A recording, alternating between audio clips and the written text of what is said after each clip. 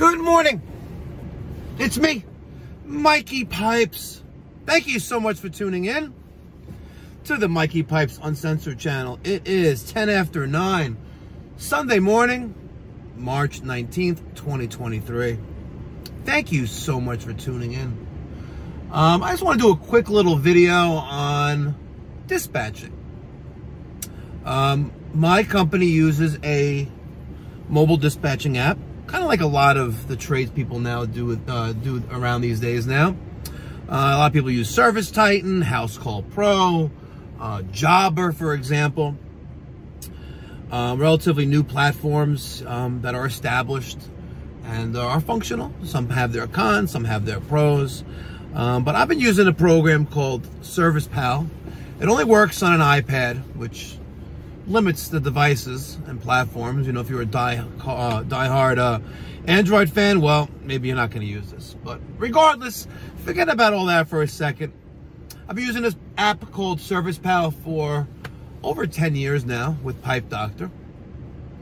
And one of the main things that I really enjoy about having an electronic dispatching and invoicing app, and also payment receiving app as well, it's all integrated, by the way, and if you don't know that, we should talk. As long as you have a customer cell number, you know, SMS number in there, the system will automatically send them a text. And what I really love, especially with a new client, a customer, for example, a new caller, should I say,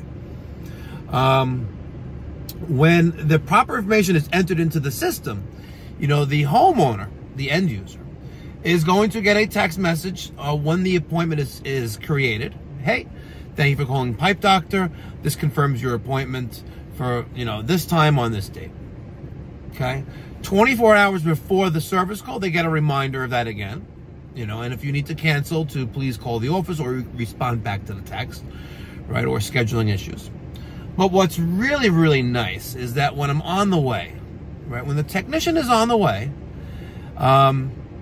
the homeowner, the end user, is going to get a picture of my ugly mug, right, saying, Mike from the Pipe Doctor is on his way to you. If you have an emergency and need to reach him, here's his number. All right, you also have, you get a picture of my face, you know who's coming. You're being reminded that I'm on the way, and this is what he looks like if you're a new customer.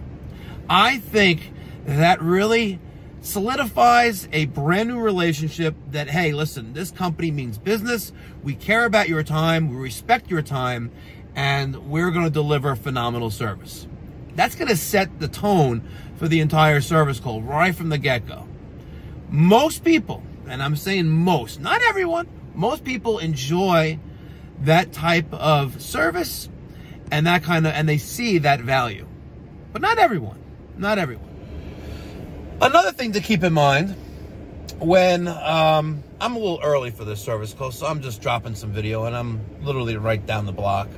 When you pull up to a customer's location, all right, let's say a residential setting, right? From the time that you pull up to the house to the time you ring that doorbell should be less than 60 seconds. You may say, Mikey Pipes, Mike, why do you say less than 60 seconds, right? And by the way, if you're a smoker, don't be flicking the cigarette out the window when you're right in front of the customer's home. And matter of fact, you really shouldn't even be smoking, you know, in or out, you know, because it's going to be on your clothes. It's going to be, you're going to have that odor. I'm just as guilty as this, ladies and gentlemen. I used to smoke for 20 plus years. I have not had a cigarette in over 6 months. The urge is gone. I would still love to have a cigarette, yeah, of course, but the smell, you know, and when I'm talking to someone and they had a cigarette recently, you can smell it on them, and it really, it's not too appealing. So if you're a smoker, extinguish the cigarette minutes, you know, at least 10 minutes before you arrive to the customer's location. You know, if you have the little wet ones, you know, or hand wipes, wipe your hands off. You know, maybe give your face something like this, right? Get that odor off you, because it's kind of disgusting. I'm just saying, right? And I gotta tell you, not once, I'm just keeping it real, not once, but twice during my years of running service calls while I was an active smoker, 2 times did someone comment about that. 2 times, and I probably went into tens of thousands of properties and homes over 20 plus years. okay? But those 2 times, I never saw him again. All right, back to the original question. Why 60 seconds to ring the bell from when you pull in front of the house?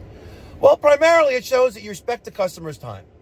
At the end of the day, if you pull up in front of the house and you're sitting in the truck on the phone, doing whatever you're doing, finishing your lunch, and your appointment is between 9 and 11, and you're there at 10 o'clock, and you're eating in the truck, you never know. Chances are they're waiting for you, right? They're waiting for you patiently inside. You know, if you have a mobile app or they know that you're on the way, they're probably peering out the window periodically and look and see, hey, is Mike from the Pipe Doctor here yet? If I look at my window and I see Mike in front of my house, and he's sitting there lollygagging, it's kind of, you know, like, what's more important, him or me, right? So 60 seconds, ladies and gentlemen, from the time that you pull in front of the house to the time you ring that doorbell, that should be the duration of time, and it shows respect for the customer's location. While you're walking to their front door, don't make a beeline across the grass. Walk on the pavement, walk on the sidewalk, walk on the stepping stones, whatever. Don't walk across the grass, okay?